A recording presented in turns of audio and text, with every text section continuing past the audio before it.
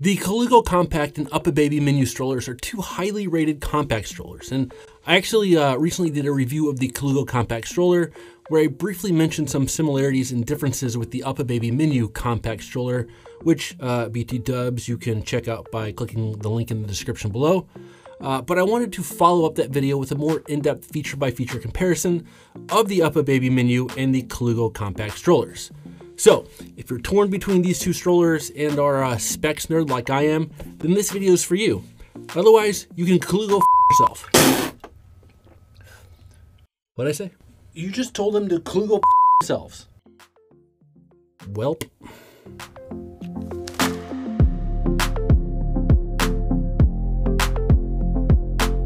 Okay, my sincerest apologies. I don't know how that got in here, but whoever wrote the script, I'm sure will be dealt with swiftly and promptly to the fullest extent of the law. All right, let's start off by looking at the price. The Colugo Compact runs around 295 bucks, but has a 100-day money-back guarantee if you decide you need to Colugo another direction. So if you don't like it, you can ship it back to them for free. The Uppababy Minu is quite a bit more expensive, coming in at anywhere between $560 and $590. And this depends on which color you choose. Now the $590 model is called the Jake. What are you wearing, Jake from State Farm? And comes in all black, but that's about the only difference I can see between this model and the other Minu models. All right, so let's talk about what each stroller comes with. So I have the Devon model of the Uppababy Minu, and the only thing it comes with is a cover, basically. The Colugo, on the other hand, comes with a travel bag, a rain cover, and the all-important cup holder. And I am a staunch believer that every stroller on the market in this country comes with a free cup holder.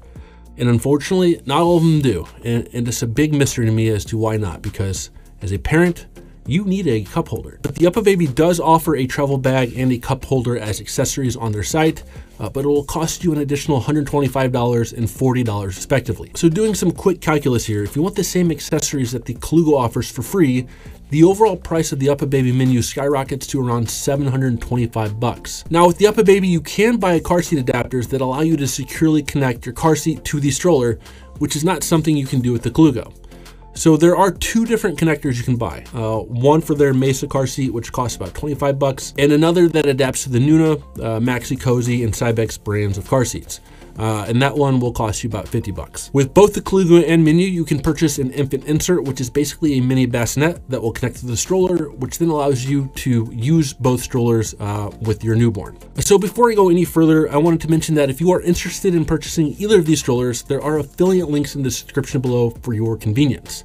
So clicking on those links helps support this channel at absolutely no additional cost to you. So if you like what we do, please consider clicking those links. My bookie will thank you.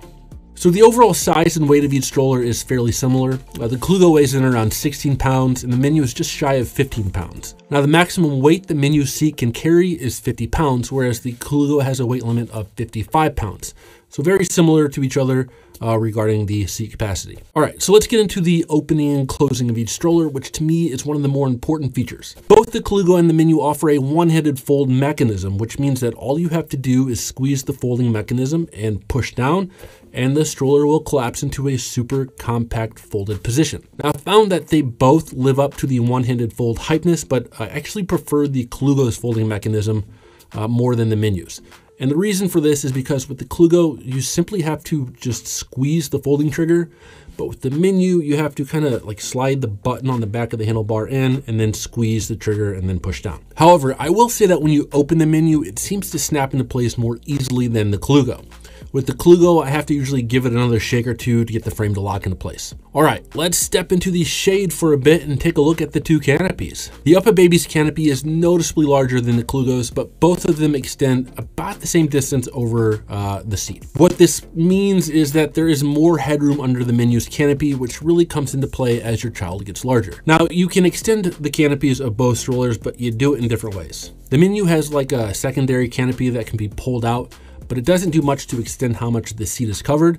I think of it more as of a curtain that you can pull down as opposed to like an umbrella. With the Colugo, you can unzip the back of the canopy to extend how much of your child is being shaded. Now, both strollers offer what's known as a peekaboo window, so you can constantly spy on your baby unnoticed to make sure they're not texting while riding. However, the peekaboo window of the Colugo is quite a bit smaller than the Minu is.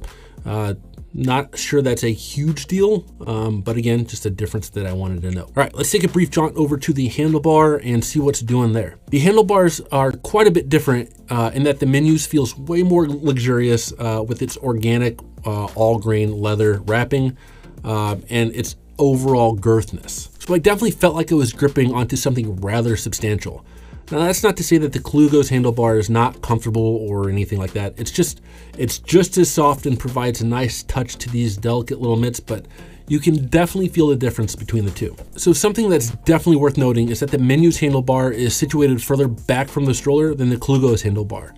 What this results in is that you end up standing closer to the stroller when pushing the Colugo, which could result in you kicking the stroller or even applying the brake or engaging the brake. With the Minu, you're standing further back and your legs have more room to do their thing.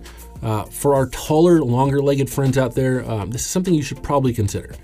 Now that said, there is an advantage to the handlebar being closer to the stroller, and that it allows the stroller to have a more compact center of gravity, which is especially important if you've got a diaper bag or backpack strapped to the handlebar. So if you do and you walk away from the stroller, the Colugo is going to be less likely to tip over than the Minu. Now the seats of the two strollers also have some noticeable differences that I wanted to cover. First, the depth and the width of the Minu is both deeper and wider than the Colugo seat. The depth of the Colugo seat is only about 7.5 inches versus the Minu's seat, which is around 9 inches deep. Okay, now I really wanted to make a joke here, but I'm on the verge of being banned. So if I did make this joke, I'm not sure who would be around to finish this review. So I'll just leave it there, but I think we all know where I was going. 9 inches. Now the seat backs of both strollers are around 18 inches, but like I mentioned earlier, the canopy of the Colugo is closer to the top of the seat back. So again, as your kid gets bigger, these types of issues start to become much more noticeable. So as an example, Calvin is on the larger end of the spectrum as far as kids' weights and heights go. So at times I struggled to get him situated in the seat of the Colugo, so it didn't seem like he was going to slip out. And his head constantly is grazing the underneath of the canopy, which to me kind of looks funny, but he's not really a fan of it. With the Colugo, the seat cover is 100% removable, 100% washable, and 100% wipeable. 100, as the kids say. So this is super helpful because kids are, simply put, kind of gross and like to get things dirty. So this is a pretty nice feature to have. Both seats have multiple reclining options by pulling on the straps situated on the back side of the seat, but on the Colugo, you can fully recline the seat to 180 degrees. Now you can do this because the footrest of the Colugo can be manipulated up and down. So if you're gonna lie the seat back flat, you can lift the footrest flat as well, which gives you that nice, nearly lie flat position. And to put a button on the seats, I think that joke works. Now both seats utilize a 5-point harness system, but again, some noticeable differences here. The Minu operates using a traditional buckling system, whereas the Colugo comes equipped with a magnetic harness. Now I will say it did take me a hot minute to get accustomed to using the magnetic harness, due to the fact that you kind of have to hold the two strap components together with one hand and then affix the crotch strap to the shoulder straps. Now taking a peep under the seat, both the Colugo and the Minu come with a decently sized basket, but again, I think there are a couple of important distinctions to make here. First, the Colugo caps its weight limit to 10 pounds, unlike the Minu, which has a 20-pound carrying capacity. The basket of the Colugo is much deeper and is fully enclosed on all sides, where the Minu's basket is open on either end. So the trade-off here is having an easier time getting things in and out of the basket versus the comfort of knowing that once there are items in the basket, they probably aren't going to be falling out. Now, one of the more important tests that I'm running with any stroller that I review, I am dubbing the dozen donut test. And simply, it's just to understand whether or not the basket of a stroller can hold a box of a dozen donuts, because who wouldn't think that's important? And I'm happy to report that indeed both the Uppababy and the Colugo can in fact hold a box of a dozen donuts. So I'm sure that this will make your buying decision all that much harder, and I apologize for that, but I'm a journalist and I just report the facts. And I'll also quickly mention the wheels here. The tires on both the Colugo and the Minu are composite tires, meaning they don't need to be filled with air, and they're small. So not much more to say outside of that. So who are these strollers for? Well, I've got some bad news. I'd be happy with either one of them. They both function really well. They close and open super easily. They are both super compact and lightweight. They both have a high-end look and feel to them. So it's hard for me to say simply A or B, B or A, or both A and B, or both B and A, whatever combination. I think it's really important that you understand what features you're going to prioritize. If you simply need a stroller that opens and closes without a fuss, then I'd give the slight edge to Colugo. If you want a high-end stroller that is super solid and sturdy, but maintains a slim, lightweight figure, then maybe the Minu is for you. If price is your biggest concern, then I would say far and away go with Colugo.